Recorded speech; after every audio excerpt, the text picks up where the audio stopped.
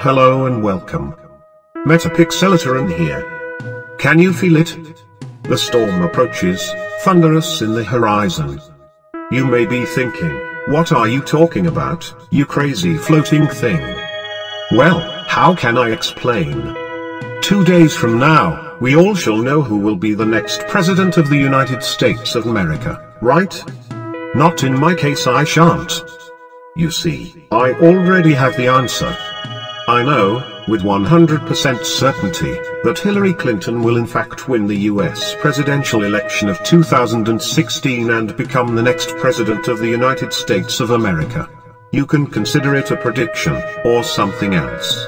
Now, I know some may think that because Donald Trump is very popular with a big portion of the population, he must have great chance to win, correct? Some may even think that he might be America's Messiah, righto? Let me burst your bubbles of optimism right there. I bring some dire predictions for you. First, let me tell you that Donald Trump was never a candidate to begin with. Whether he knows it or not, and whether you want to accept it or not, Trump's main purpose has always been to clown the audience, as in literally make a portion of the American population get rallied up behind himself, even though there was never any chance of him winning. As a sick and twisted joke, the establishment has been telling you this to your face since the beginning, and a lot of people still fell for it. It was all a big hype, or should I say no man's sky. Catastrophic deception. This is not anybody's fault. How could anyone know?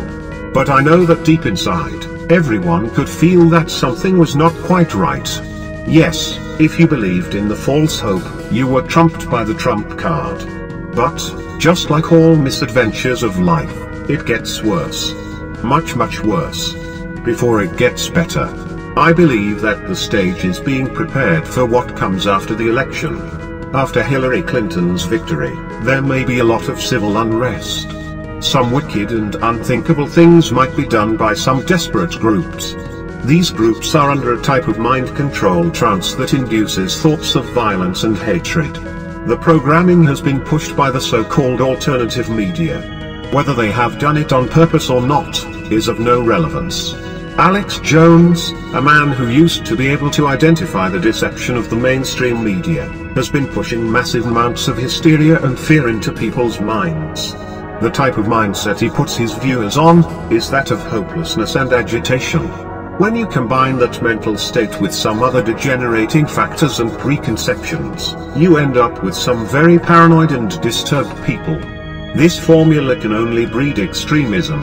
I wonder what caused this change in Alex's modus operandi. Anyway, the acts of violence caused by some groups will manifest all the conditions necessary for a state of emergency. Once the state of emergency is set, the Executive Order 13603 comes into play. Indeed, the National Defense Resources Preparedness Executive Order can be used if there is extreme civil unrest during the transition between old president and new president. The particular type of civil unrest that I think might happen after the election day, can be classified as an atrocity. On May 18th of 2016, the White House released an executive order titled Comprehensive Approach to Atrocity Prevention and Response. I will read for you the definition of atrocity, as defined by this shit, and also the responsibilities of the government during this particular situation. Definition. For purposes of this order, the term mass atrocities or atrocities, neither of which are defined under international law, refers to large-scale and deliberate attacks on civilians, and includes acts falling within the definition of genocide as defined in international law and under U.S. domestic statute. Responsibilities. The board shall seek to ensure that mass atrocities, and the risk thereof, are effectively considered and appropriately addressed by the U.S. government, and shall coordinate the development and execution of policies and tools to enhance our capacity to prevent and respond to mass atrocities. Well, if you ask me, I will tell you that I think that Executive Order 13603 will indeed be put in place by Hillary Clinton, to prevent mass atrocities that might be conducted by certain disenfranchised Trump supporters.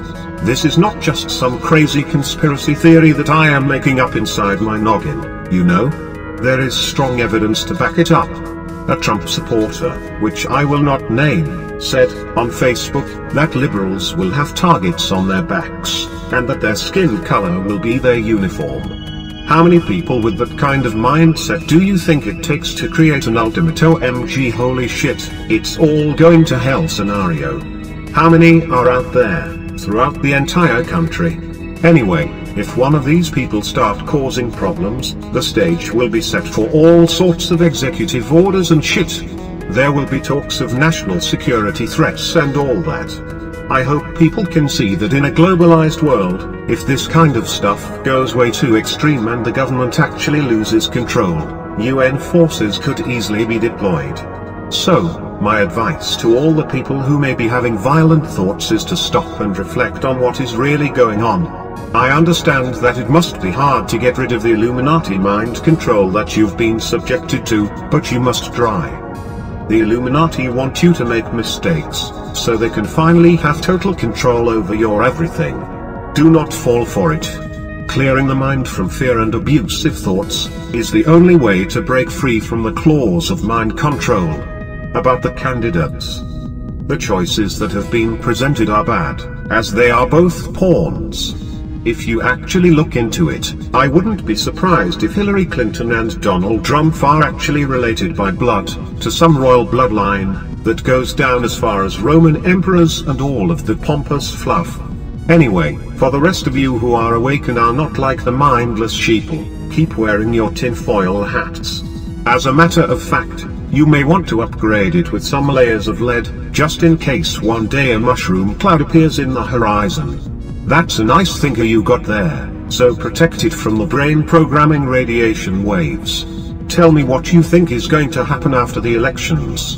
Do you think Hillary Clinton is going to win? Also, do you think Donald Trump is being used by the powers that be, or does he know exactly what he is doing?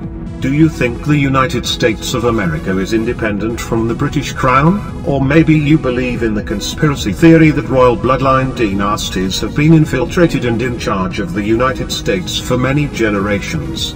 At the end of the day, it's just a conspiracy theory, right?